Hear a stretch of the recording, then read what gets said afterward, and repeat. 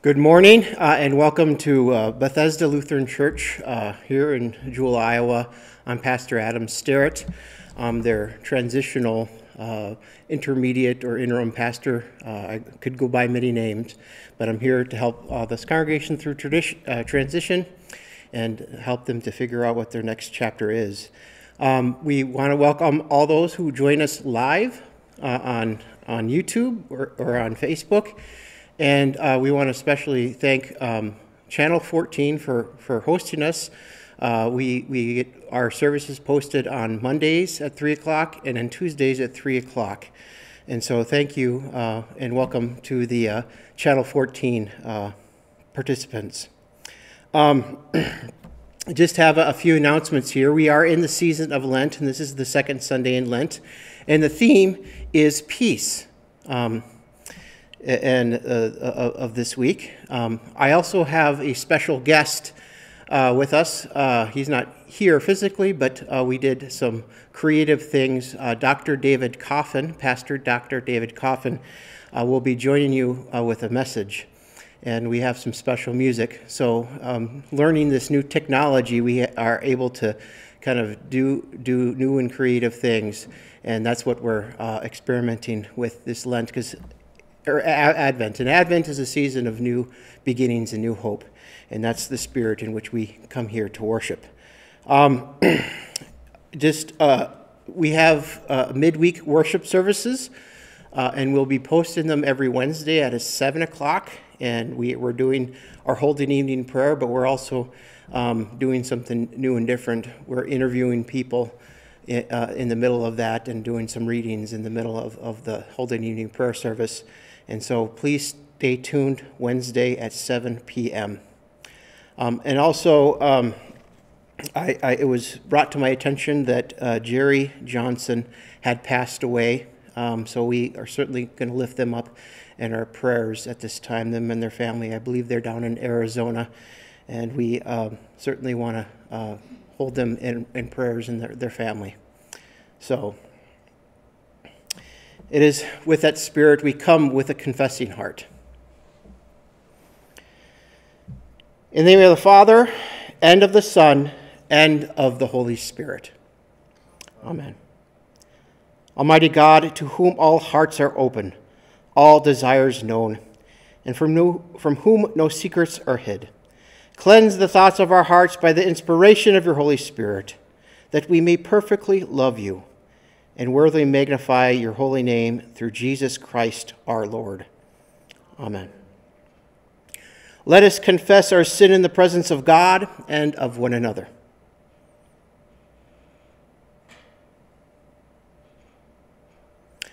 Most merciful God, we confess that we are captive to sin and cannot free ourselves. We have sinned against you in thought, word, and deed, by what we have done and by what we have left undone. We have not loved you with our whole heart. We have not loved our neighbors as ourselves. For the sake of your Son, Jesus Christ, have mercy on us.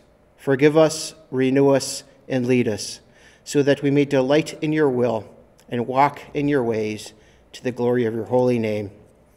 Amen.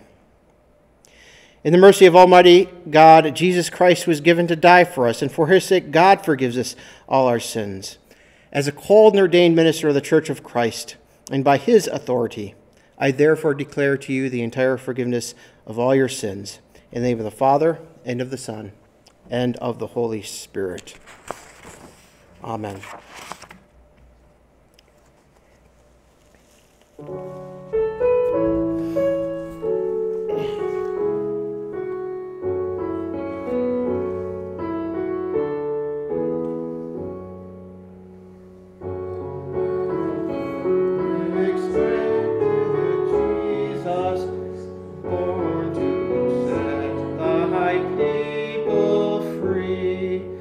From our fears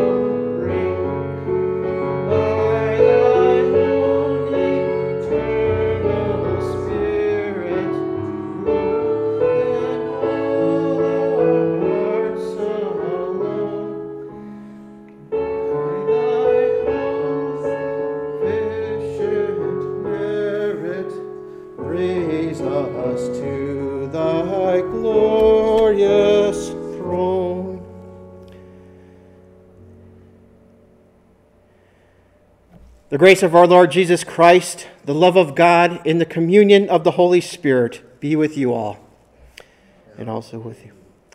Let us pray. Stir up our hearts, Lord God, to prepare the way of your only Son. By his coming, strengthen us to serve you with purified lives through Jesus Christ, our Savior and Lord, who lives and reigns with you in the Holy Spirit, one God, now and forever. Amen.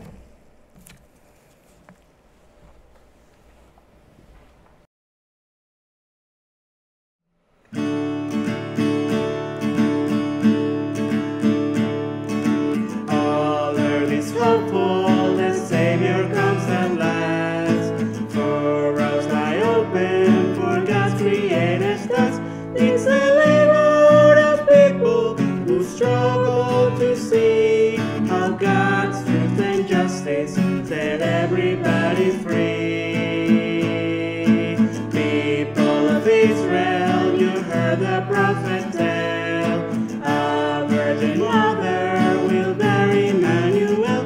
She conceived in God with us, our brother whose birth restores hope and courage to children of this earth. Mountains and valleys will have to be prepared. New highways open, new protocols declare. All us here, God is near in beauty and grace. All the right way, in case come out in haste. We first saw Jesus, a baby in a crib. This same Lord Jesus today has come to live in our world. His presence in neighbors we see. Our Jesus is with us and ever set us free. Ever set us free.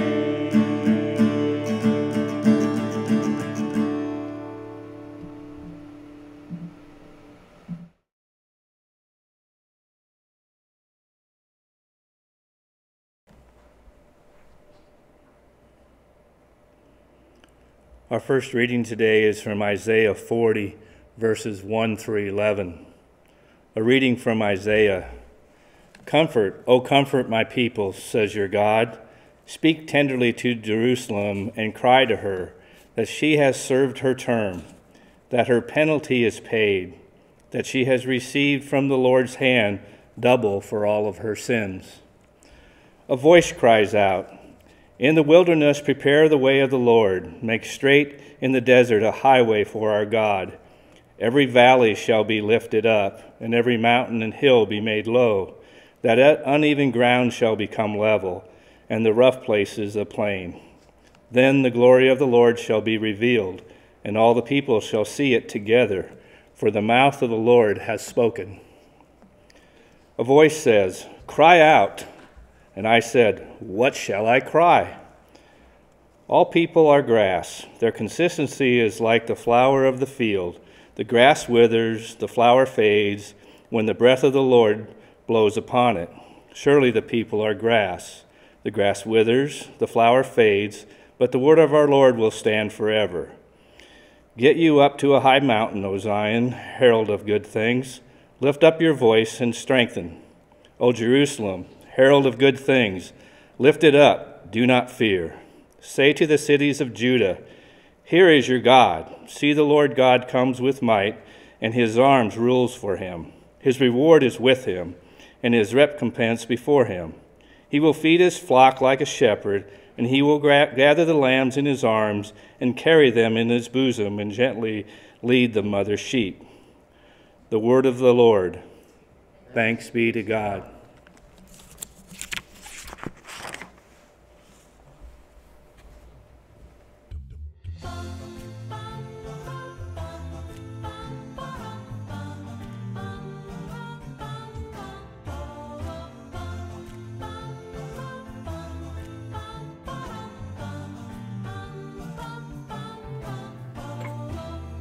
Pastor Dave can't be too safe here, so he wears 2 masks today during COVID. Today we're talking about starting all over when things fall apart on us. I have a bag of dirt here.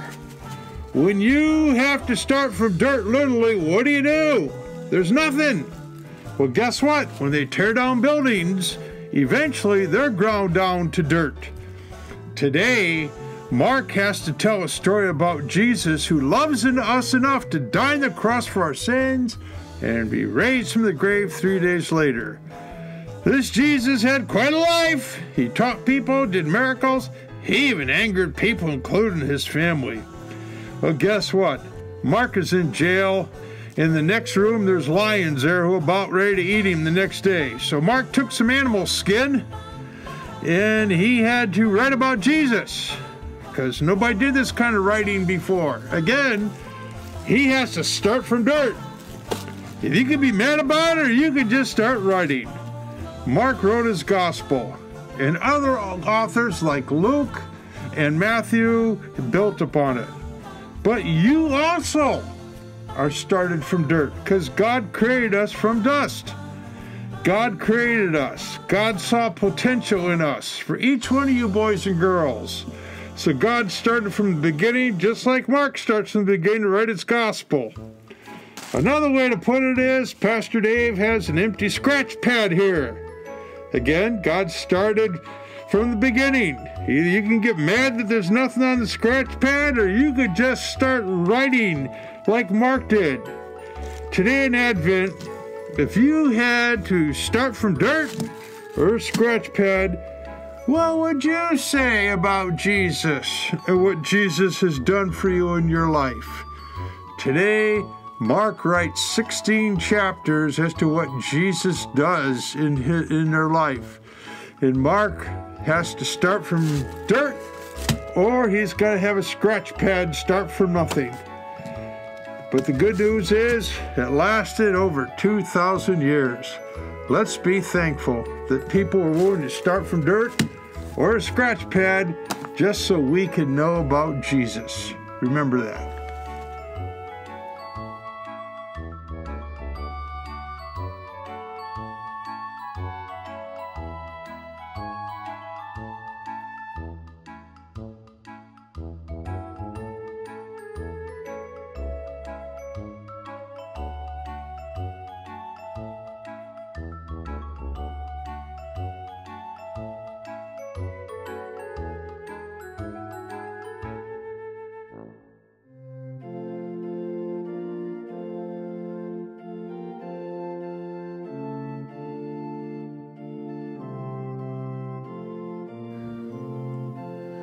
The Holy Gospel according to Mark, the first chapter. In the beginning of the good news of Jesus Christ, the Son of God, as it is written in the prophet Isaiah, "See, I am sending my messenger ahead of you, who will prepare your way. The voice of one crying out in the wilderness, prepare the way of the Lord, make his paths straight." John the Baptizer appeared in the wilderness, proclaiming a baptism of repentance for forgiveness of sins. And people from the whole Judean countryside and all the people of Jerusalem were going out to him and were baptized by him in the river Jordan, confessing their sins. Now John was clothed with camel's hair, with a leather belt around his waist, and he ate locusts and wild honey. He proclaimed, "The one who is more powerful than I is coming after me. I am not worthy to stoop down and untie the thong of his sandals. I have baptized you with water, but he will baptize you with the Holy Spirit." The Gospel of the Lord.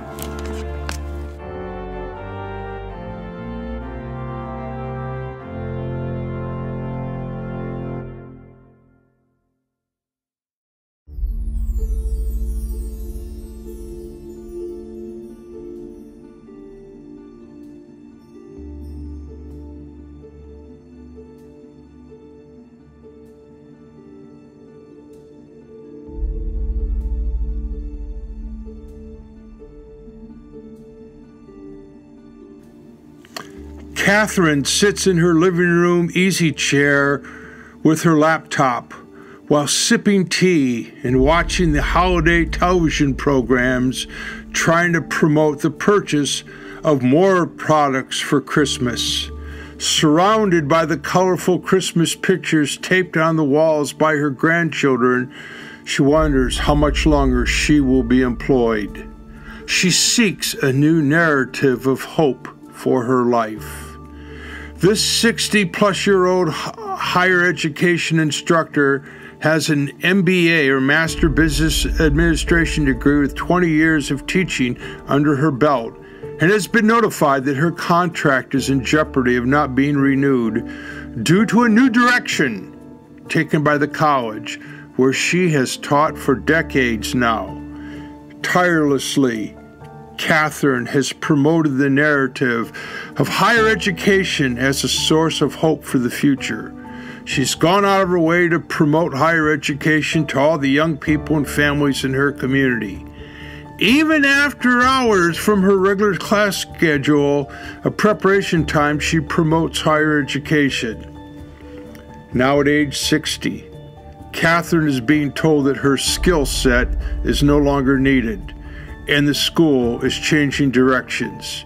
Her suspicion is that her years of service in the college and her health care plan are overly costly in comparison to the new hirees in her school or any organization. As she sees more colleges advertise on television for younger people to get degrees, either in a brick-and-mortar or online campus, Catherine has doubts as to whether or not this higher education is a real narrative anymore. In the season of Advent, how do we reframe our narrative for hope in changing times with uncertain outcomes? That is, how do we start from scratch? How do we start from dirt? Mark 1 is the first gospel written in the New Testament. It is generally dated around 65 to 70 AD or CE in Rome. Mark writes this gospel in the aftermath of the burning of the Jerusalem temple by the Romans. One task of Mark's gospel is to communicate the inbreaking of judgment and the restoration of God's kingdom in the form of the Son of God being Jesus. Mark spends considerable time in his gospel depicting the shocking death of his son or passion. Some have suggested that Mark's gospel is one passion, which is long with an introduction. Mark does not have a genealogy. Mark does not have a birth account or prologue to introduce Jesus as the Son of God, as the other Gospels do. To prepare during the season of Advent, this text suggests 3 points for us to reframe our hope in our lives during this festive yet uncertain season we find ourselves here in Northeast Iowa. First, to prepare, Mark is usually in the wilderness, and it tests people's faith. Second, more action, less talk. Third, Mark points us toward a future which can be written by the believer. We do not let evil forces write our ending. Mark's wilderness account echoes the Old Testament prophetic voices of Exodus 23:20 and Isaiah 43 and Malachi 3:1. Mark uses the Old Testament canon or Hebrew Bible of that day to narrate the account of Jesus' ministry, death, and resurrection. The wilderness has been a place of testing of one's faith. Either they'll fall into worshiping a false idol whom they think is giving you a life, or they will not. In the opening illustration, Catherine has to let go of previous jobs in education despite her best efforts. This Advent is a wilderness for Catherine. She has done all the right things. Now she's being tested in another wilderness of losing her job. What wildernesses do we find ourselves in today here in Northeast Iowa, which make us feel less than festive during these holidays? What is it that forces us to start from dirt or scratch? In Mark's Gospel, one might just be hearing a voice of God and seeing the glimmering light of hope in the wilderness, such as John the Baptist. For 400 years of silence, Now that silence is broken by sending John the Baptist. John the Baptist comes in the world like a bull in a china shop. He has no fear of speaking truth to power, no matter what it costs him, just like the prophets Isaiah and Malachi. In the case of Catherine, this is a time for her to do spiritual reflection. She may also identify demons in her wilderness from time to time which continue to haunt her. Jesus overcame 40 days and 40 nights of wilderness testing. He is the God in the flesh who provides an example for each of us here in Northeast Iowa. Unlike the prophets, Jesus in Mark is more of a person of action and less words, which is my second point. The Greek word outhos, or immediately, is used 42 times in Mark. An example of this might be Joseph in Genesis 37 through 45, the son of Jacob. After sharing his dreams with his brothers, he's sold into slavery due to their jealousy. Being sold into Egyptian slavery to the Captain Potiphar, Joseph persists in his skills. He just keeps his nose to the grindstone doing bookkeeping. Being a member of Jacob's family with a nice coat back in Israel means nothing now. Well, Potiphar's wife accuses Joseph of sexual misconduct. Here's another setback for Joseph. He's sent to jail. Living with an influential military officer is not his basis for hope either. While in jail, he works to become a trustee and a manager of the cell blocks. Fellow prisoners promise to remember him if he interprets their dreams. Again, Joseph is forgotten and betrayed. Later, the Pharaoh's options have all dried up in interpreting the Pharaoh's dream in Egypt. Only then is Joseph, who started this venture at age 16, is now called in his mid-30s of age to interpret the Pharaoh's dream. He is successful, and he helps Egypt prepare the land for famine. Regardless of the setbacks, Joseph stays on course. He uses whatever talents God has given him.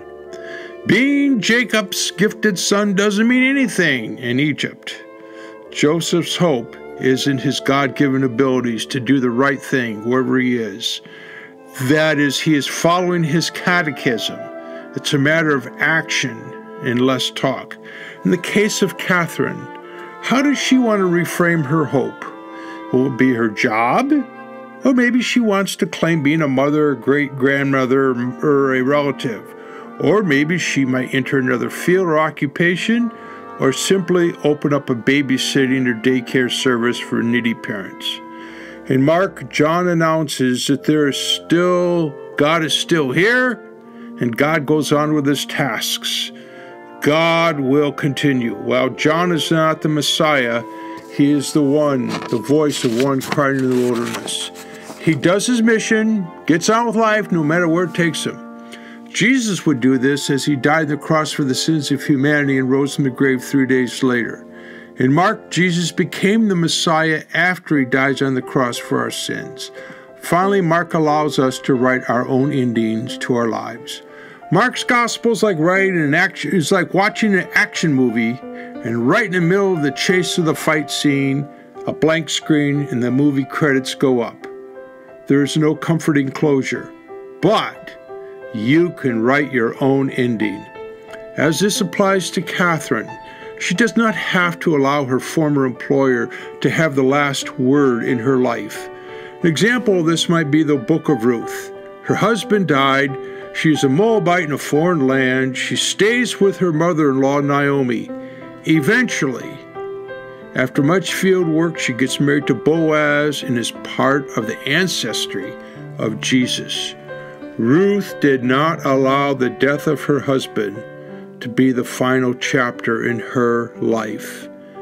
God gives us opportunities to write the final chapter in our lives in Mark.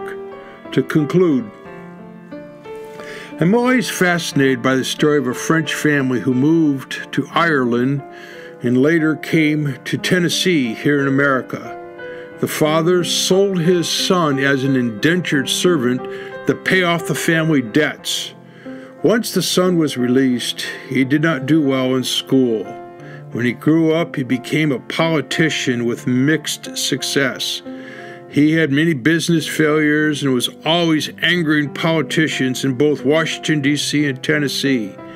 So he moved out west to reinvent himself. There, he became a legend of mythical proportions as he fought for the state of Texas and died in the Alamo. Davy Crockett was not a great politician or businessman, but he will be forever known as King of the Wild Frontier. In Advent, we too have the hope in rather strange and different ways as Mark presents them to us. Let us go out and do so and be blessed in this season of Advent. Amen.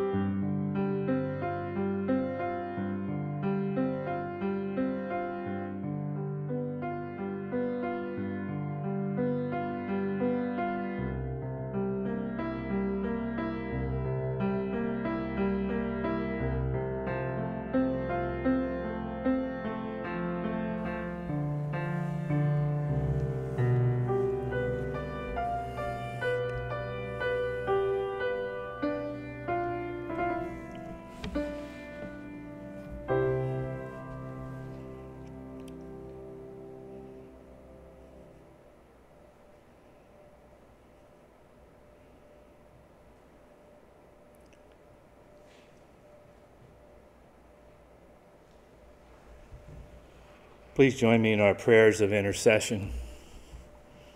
O God of power and might, comfort your people and come quickly to this weary world. Hear our prayers for everyone in need. Faithful God, you teach us to wait for you with faithfulness and patience. Sustain and support us in our doubts and questions. Nurture our faith as we discern and enact your mission. Hear us, O God. Your mercy is great. Loving God, you sent the stars in the sky and breathed life into the earth. Renew the face of creation where it is in need of your healing touch. Mend the wounds of environmental damage and restore balance to the ecosystems so that all creation can declare your praise. Hear us, O God. Your mercy is great. Tender God, you know sorrow and joy alike. We pray for those in our families and congregation who are not joyful in this holiday season. Comfort those who grieve. Be a companion to all who are lonely. Tend those who are sick or struggling with depression, and gather all people in your healing embrace.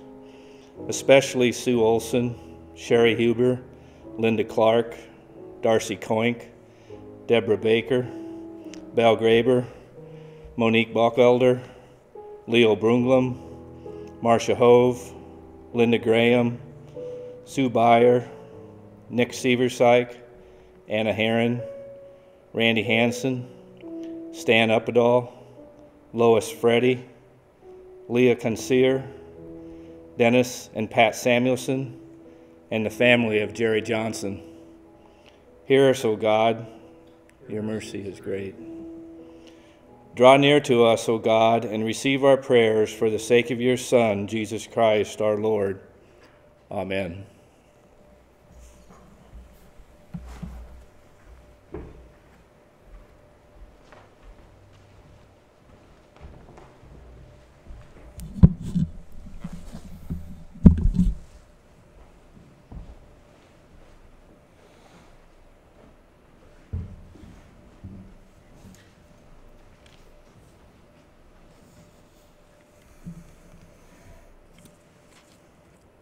It is with the spirit of Advent, and we want to thank all those who have been giving and continuing to support the ministry here at Bethesda Lutheran Church. We have been receiving it through the mail and through our online giving, so thank you. It is with that spirit of giving and offering, let us pray. God of abundance, we bring before you the precious fruits of your creation, and with them our lives. Teach us patience and hope as we care for all those in need until the coming of your Son, our Savior and Lord. Amen. Please join with me in confession of our faith found in the words of the Apostles' Creed. I believe in God the Father Almighty, creator of heaven and earth. I believe in Jesus Christ, God's only Son, our Lord, who was conceived by the Holy Spirit, born of the Virgin Mary, suffered under Pontius Pilate, was crucified and died and was buried. He descended to the dead. On the third day he rose again. He ascended into heaven.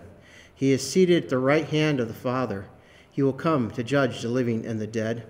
I believe in the Holy Spirit, the Holy Catholic Church, the communion of saints, the forgiveness of sins, the resurrection of the body, and the life everlasting.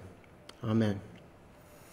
We will be receiving communion today for those who are watching online immediately following our broadcast today from about 9:15 or 9:45 to about 10:15, 10:20.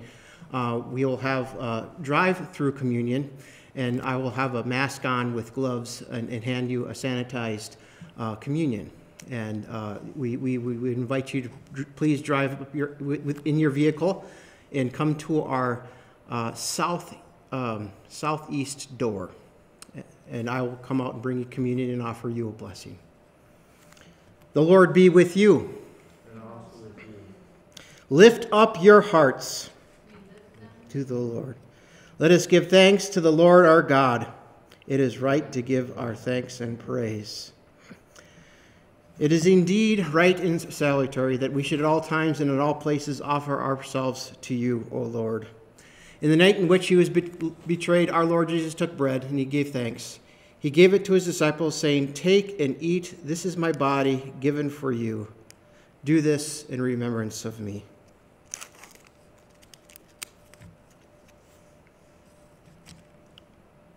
Again, after supper, he took the cup, and he gave thanks. He gave it to his disciples, saying, "Take and drink. This cup is the new covenant in my blood, shed for you and for all people for the forgiveness of sins. Do this in remembrance of me."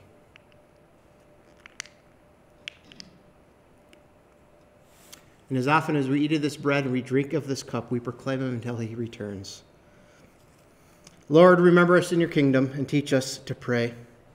Our Father in heaven, hallowed be thy name. Thy kingdom come, thy will be done, on earth as it is in heaven. Give us this day our daily bread, and forgive us as we forgive those who trespass against us. And lead us not in temptation, but deliver us from evil. For thine is the kingdom, and the power, and the glory, forever and ever. Amen. Taste and see that the Lord is good. The body of Christ given for you.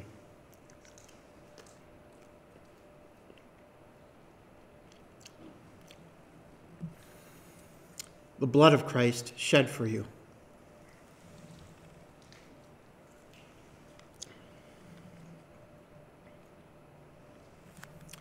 Let us pray.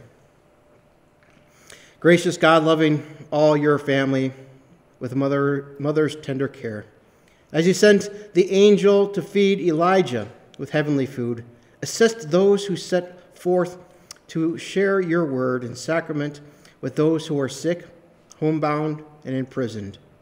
In your love and care, nourish and strengthen those who receive this sacrament, and give us the comfort of your abiding presence through the body and blood of your Son, Jesus Christ, our Lord. Amen. The God of steadfast and encouragement grants you to live in harmony with one another in accordance with Jesus Christ. Amen. The God of hope fill you with all joy and peace in believing, so that you may abound in hope by the power of the Holy Spirit. Amen. The God of all grace bless you now and forever. Amen.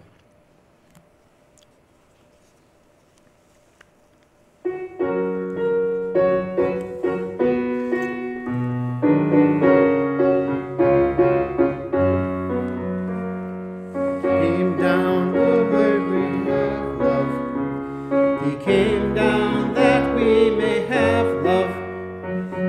came down that we may have love. Hallelujah, forevermore.